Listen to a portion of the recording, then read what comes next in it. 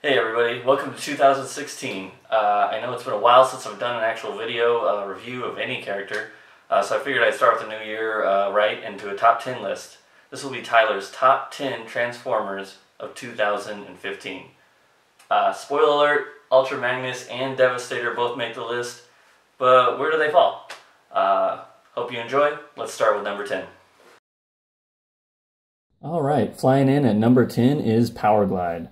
Powerglide is part of Wave 1 of the Combiner Wars. He's a Legends class figure, so, he's rightfully tiny.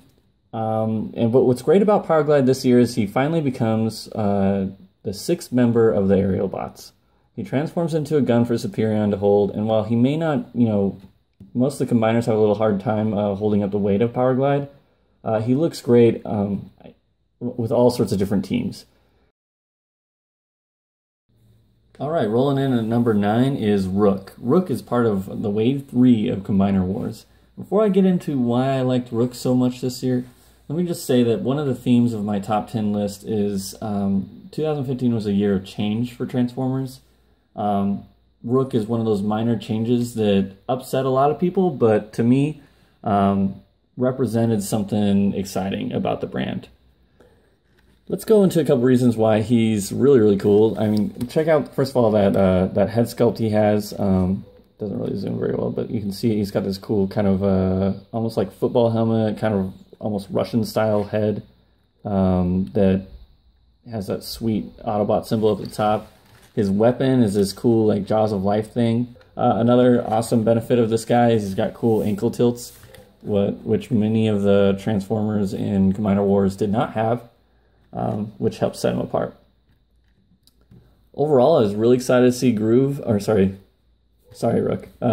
Really excited to see Rook, simply because he's new and he looks great. Let's get away from Combiner Wars and check out a different line that everybody loves and enjoys as our number 8 figure.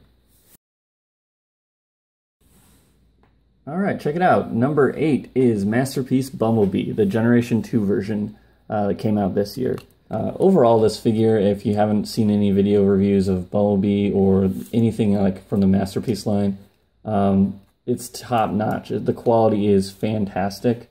You will get pretty much every dollar's worth out of these type of figures. And Masterpiece Bumblebee is no exception. He's tiny.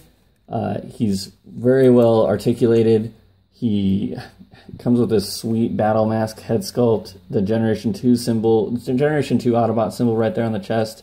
His blaster is this really cool black color. He does come with a couple of accessories that I didn't want to dig out particularly for this review, like a jetpack, but he looks great just displayed by itself. When you take a look at a top 10 list, you don't typically see figures get smaller or less complex as you go lower in the numbers. But I had to pick Minimus Ambus as one of my top figures for 2015. I love that last year, 2015, we actually saw something out of More Than Meets the Eye. Hopefully you can see, but he has that really sweet stash. It's kind of like this dark green, goatee. Alright, coming in at number 6 is Combiner Wars Hotspot. I wanted to pick one torso Voyager class Transformer to kind of make the list, and I decided Hotspot was the best out of all of them. I did a pretty extensive review of Hotspot, which I'll link to if you really want to get my full thoughts on him.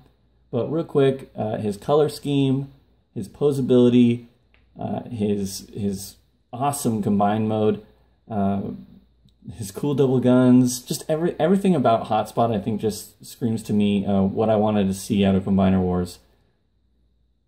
The great thing about him is that even if you weren't into doing a bunch of different combiners or even buying other Limbots like Rook, you could get away with just buying Hotspot and being really, really satisfied with the figure. Alright, here we are, the top 5 of my top 10 2015 Transformers list. Let me just come right out and say that I did not pick this character for the actual toy. Number 5 spot goes to Robots in Disguise Strong Arm, simply because, and again, the theme I mentioned earlier on. 2015 was a great year of change for Transformers. We saw a lot of different steps forward in the franchise, and one of them is that more and more female characters started to make waves across the fandom, across the series, in all sorts of different types of media. We not only did we have our Combiner Wars fan voted Combiner as Victorian, an all-female Combiner team, but 2015 we saw Robots in Disguise launch and introduce the character in the world to this character, Strong Arm. I had to put her on this list, especially in the top 5, simply because I love that female Transformers are making a big impact in general.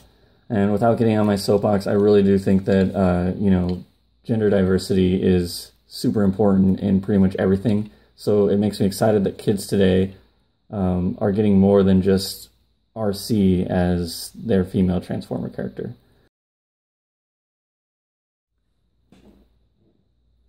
All right, and the number 4 spot goes to none other than, you know, the leader of the Decepticons, or rather, the ex-leader of the Decepticons, Combiner Wars Leader Class Megatron.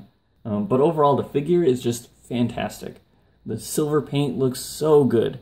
The fusion cannon, as long as you have it twisted around like this, not the normal way, looks great. He has a weapon, you know, he has light piping, he is cool. Rubber treads that work. You know, he's a little light, and he's missing like any sort of electronics, which is one of the, I guess, one of the downfalls of some of the changes Hasbro's been making these days. But overall, he is an awesome figure.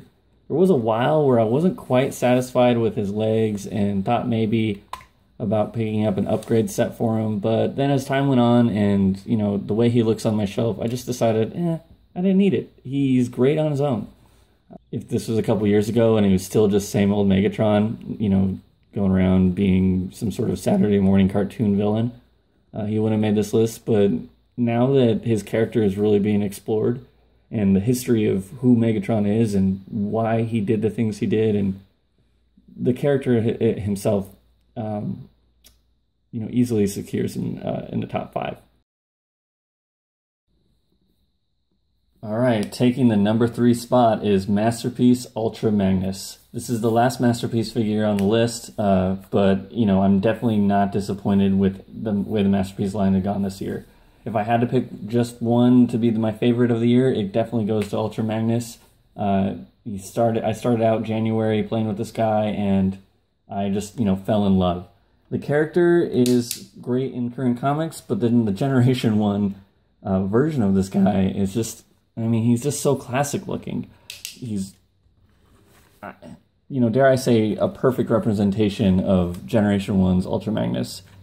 The figure itself comes with a bunch of different fun and exciting accessories. You know, you get Daniel and you get Spike as 2 little human figures that can ride in his cab.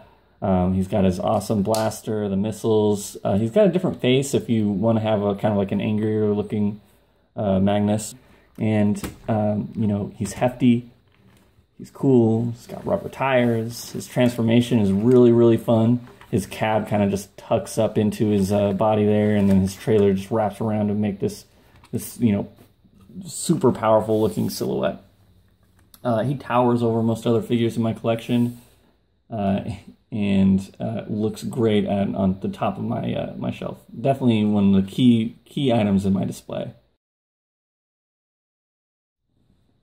All right, check it out. Number 2 goes to Combiner Wars Devastator, the Titan class figure for 2015. If you had to pick one figure, it seems weird, you know, since I'm calling him number 2 on my list. For most Transformer fans, the one figure to represent the entire year would be Devastator.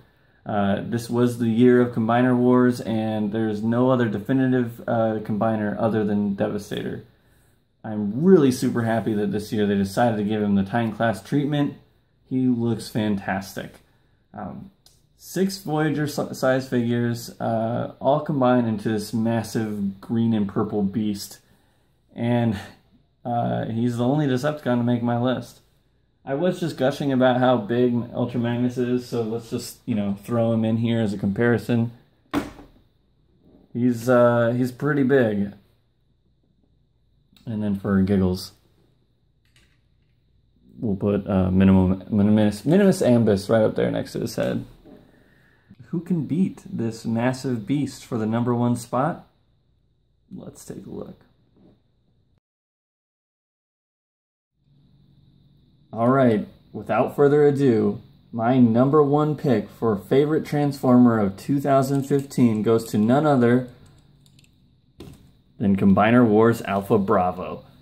This guy, you know, I already spent a bunch of time, you know, going over why I love Alpha Bravo in my separate review of him.